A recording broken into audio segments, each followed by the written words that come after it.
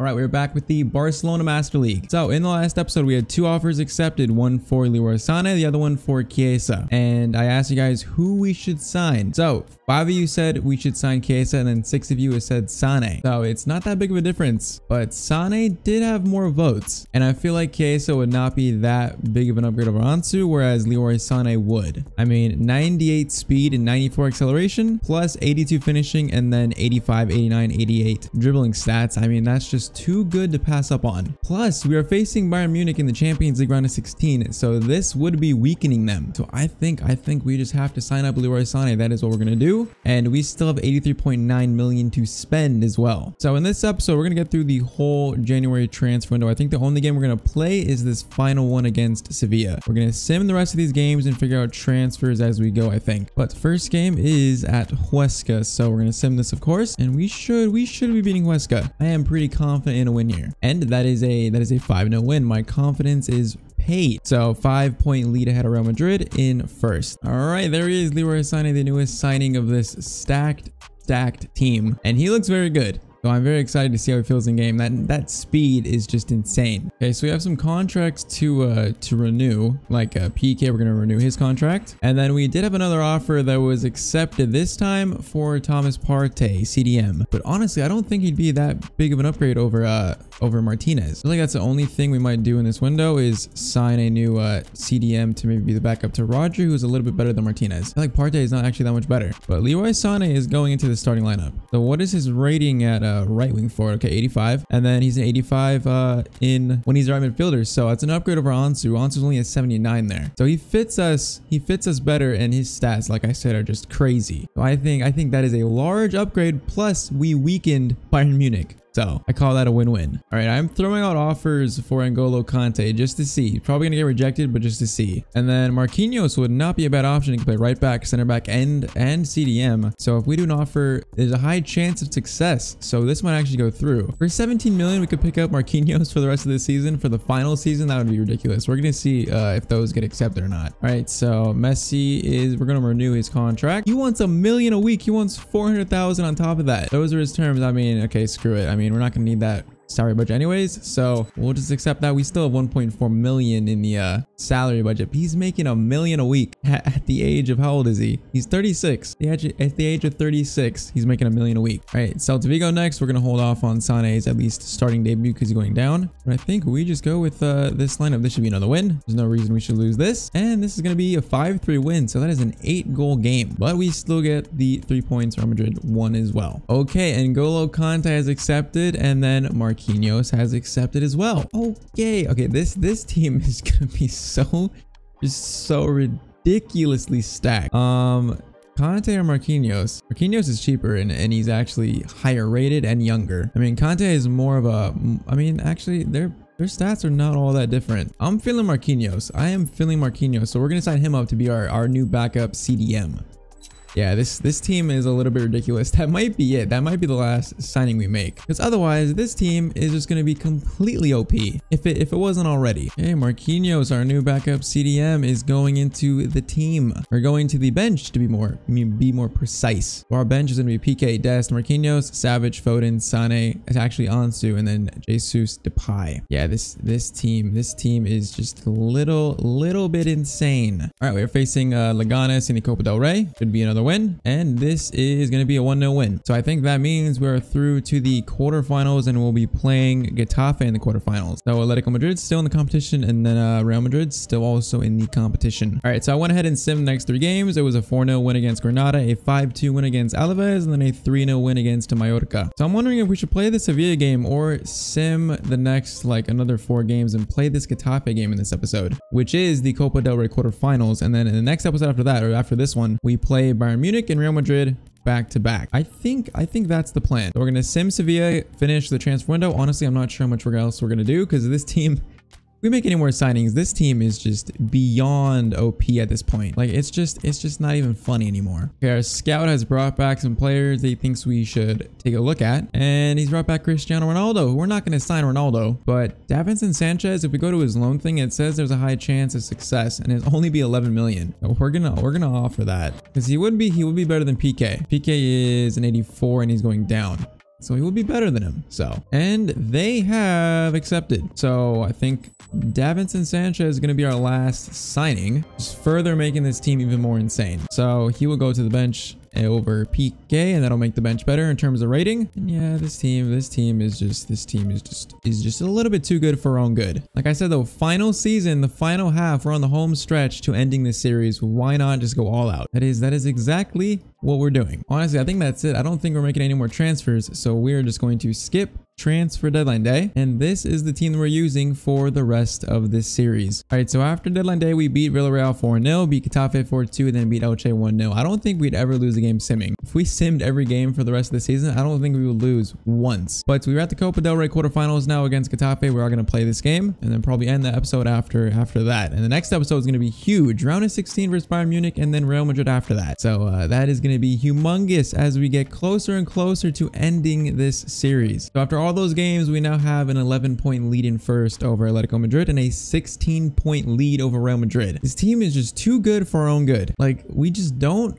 ever lose simming games. But we're going for the treble in this final season, so this Copa del Rey quarterfinals is actually very important. So we're going to stick with the fluid formation. We're also going to give Sané a first time using him, and then Marquinhos as well our first time using him. And I think we just go with this lineup. Only change from the regular starting 11 is Marquinhos in for Rodri. So our finishing has not been very good in recent episodes, so we should be beating Getafe, and then we should try and build some confidence in our finishing by putting like 3 or 4 past them in this game. So that is what I'm looking for. All right, we went for the orange and yellow gradient kit. That kit looks pretty nice too. All these kits look so good in game. So first time using Marquinhos and first time using Leroy Sané, and I'm very curious to see how they feel in game. So let's get this started. Let's get to the Copa del Rey semis. Further get closer to our goal of winning the treble this season. All right, we do have an early corner here. Messi will swing this in. The only thing I did change was Messi is a second striker now instead of an attacking midfielder. We'll see if that helps maybe. I don't know how much a difference it's gonna make, but we'll see. Okay, where is my defense? That's gonna be cleared by Ter Stegen. Like, what just happened? Why is everyone so just out? That could have easily been the first goal for Getafe. All right, that's a good pass to Alphonso Davies, up to Holland. Hold this up a little bit. It's going to go to Messi. Now, Leroy Sané's first touch. And that ball is not the best for Messi, but Leroy Sané's pace is just insane.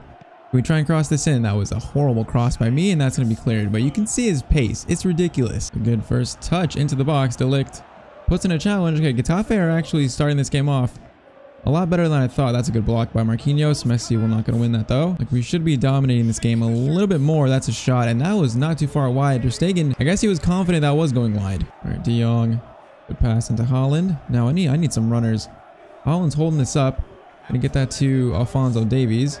Now should we cross this in? Yes, we will. It's gonna go for a throw in. Sometimes I don't know if I should have a tiki-taka on, because sometimes I feel like it does mess us up. Sané, that was a heavy first touch. That touch just ruined that chance. If it was a soft touch, he could have had a clean shot, but that just made the shot completely just wide. All right, Neymar gonna get that to Davies, get it right back to him. See Messi down the middle. That goes to Holland instead. I wanted that to go to Messi. Messi was actually making a run for once, and of course it goes to the wrong player. All right, Wan-Bissaka, use your pace. That's gonna be a ball to Messi. Messi's gonna win that. Can we find Holland? That's gonna be a foul. All right, we're not gonna do anything weird. We're just gonna send this in. Be a normal person for once. It's going to curl this in with Messi. Not the worst. Davies gets up to that. It's just off target. All right, I'm going to turn fluid formation off. And what we're going to do, I'm going to put Messi up to a second striker like that. Push De Jong up a little bit, and we're going to try this. I feel like for some reason the fluid formation is just not working right now. All right, Neymar gets that. And all of a sudden, look at the room now. Look at the room these players are running into. It's beautiful. Sané, we get it to Messi. Oh, it's going to go out. Are you kidding me? Okay, I don't even know what just happened. The ball was just played out. The guy was out muscling Sané, I guess. But you can see how more attacking this is. All 4 of our forwards are just staying forward. Maybe that's what we need to get these goals. I don't know how it's going to affect us defensively, but for right now, I think this is what we need. We go to De Jong, Messi, get it back to Marquinhos.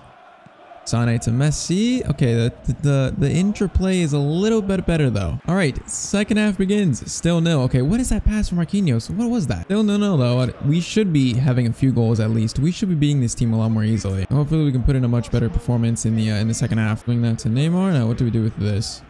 Gonna tell Neymar to go on a run. Davies gonna get that to Messi now.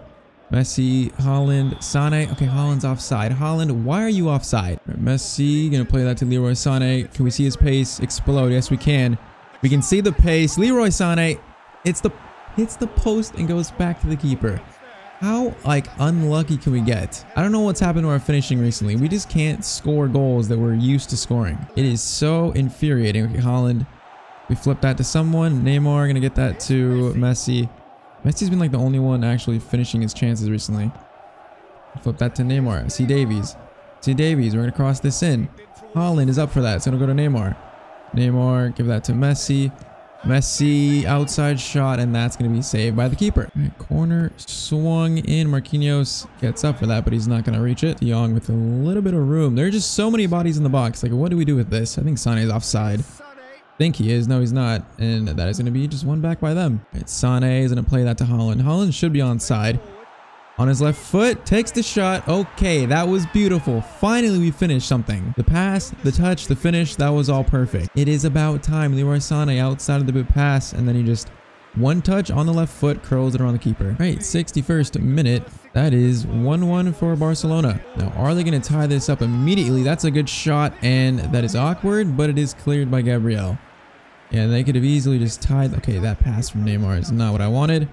That is going to be back to De Jong. It's just so awkward. It's just so awkward. Davies does get out to Neymar, and we survive. Can the awkwardness stop, please? Okay, everyone get back, please. Why is their attack looking so deadly?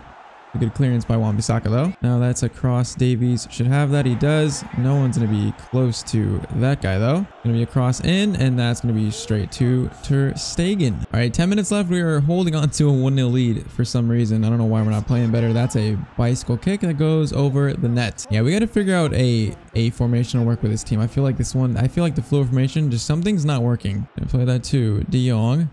Give that to Messi in the middle. Flip that back to De Jong. Neymar is making a pretty good run. Now, what do we do with this? We're going to cut inside. Going to cut inside. He's going to go for a shot himself, and that was over the net. We get this second just to confirm the win. That would be nice. Sane, you have room to run into. Now, he's not going to exactly beat everyone, and that is just a perfect slide tackle. No, it's not actually. That's a foul. Okay, for once, that is called a foul. That is actually very surprising. Okay, we're going to give this to De Jong. Now, we're going to play this to Alphonso Davies. Get that to Neymar. Neymar cuts to the right. One more shot, and that is wide. Yeah, this finishing, if we want to win the Champions League, this finishing needs to improve. Like, we're facing Bayern Munich in the next episode. All right, Sane once again ball up to Haaland. Is he onside? I think he is. I think he is onside, and Haaland finishes that. Okay, we scored the 2 goals in this game the exact same way. Sane to Haaland. All right, at least someone is finishing in this game right now. Haaland is. Just Sane picks this up. It's exactly the same pass too, outside of the boot up to Haaland, and then he just one touch and finishes it same exact spot. All right, subs are on. Last 3 minutes. This game is over. We have made it to the Copa del Rey semis. So that is a good thing. That's our quest for the treble is further gained ground upon. I feel like we might go back to our old 4-3-3. That one worked the best, I think. I think the only change we could make is maybe just instead of Milinkovic-Savic, we could play Messi as a attacking mid in that 4-3-3. I feel like that's what we're going to do against Bayern Munich. That's the most familiar to us, the most formation that has consistently worked through the first 3 seasons. So I think that is the best way to go forward. Here's Messi. Going to fly that to Milinkovic-Savic. Going to give that to Davies. No one's in the box, though. If we can get a third, that would be the cherry on top. Messi tries to go around one.